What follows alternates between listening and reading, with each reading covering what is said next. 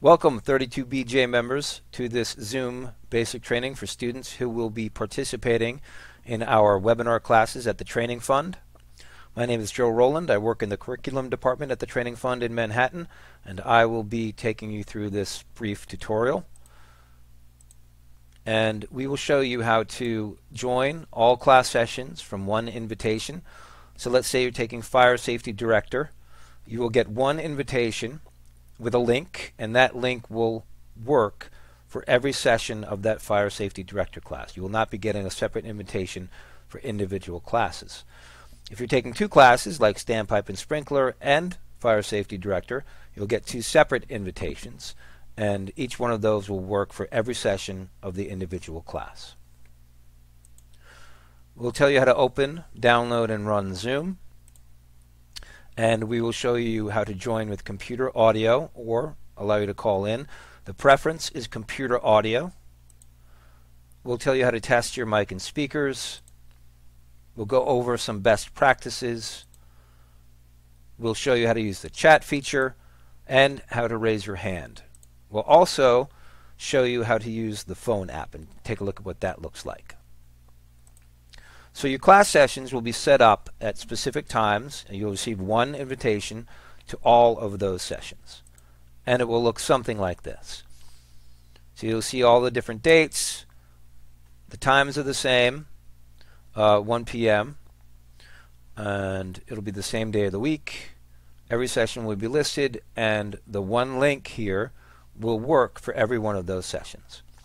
You also want to take note of the meeting ID and password.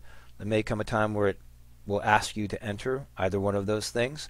The link should work on its own, but just in case, know where you can find the ID and password. And keep track of that initial invitation because you'll need it to join each new session of your class.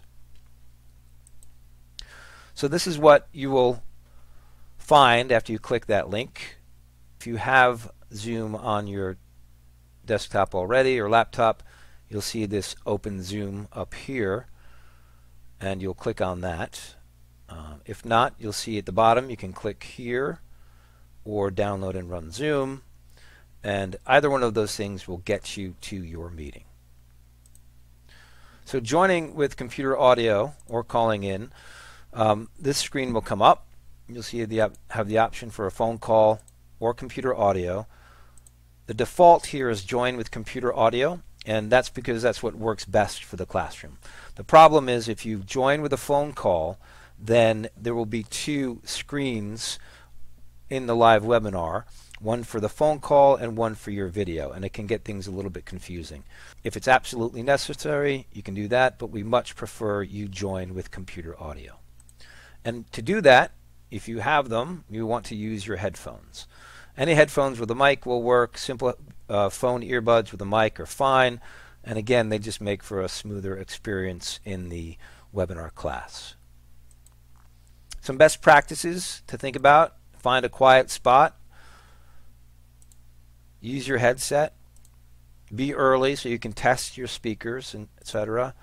Use mute when not speaking, so as soon as you join the meeting you should mute yourself and allow your instructor to get things moving with the class. Turn off other phones and things that go beep. No side conversations because that can get distracting obviously for the instructor. And then just follow all of the instructions on the meeting invitation. So testing your mic and speakers: when you join the meeting, if you hover your mouse down at the bottom of your screen, you'll see this black bar open up. You see that microphone down in the left corner here, and if you click on that up arrow, this screen comes up and you can select your microphone and speaker here, and then once you do, you can test your speaker and microphone here, and when you do that you'll be taken to a screen that allows you to run a simple diagnostic test. Another thing we want to look at is the chat feature, and if you look down here, the chat button here, you click on that and a chat screen opens up, and you can communicate with everyone in the class or specific people, and we'll take a look at that when we look at a live webinar in the second part of this training. And then you can also raise your hand if your instructor allows it during the lecture, or a pause in the lecture. If you have a question, you can actually raise your hand using the Zoom app. If you come over here to the participants on the left hand side here, if you click on that, this window opens up and it will list everyone. You can only control yourself. You can mute yourself here. You can raise your hand, and when you click raise your hand, you see this little blue hand appears, and your instructor will see that and know that you have a question. And the phone app is a very simple interface. You'll see the controls down at the bottom there with the microphone icon, the video, the participants, and that's where you can find the chat and raise your hand features. Also, those three dots will get you to the chat and raise your hand features.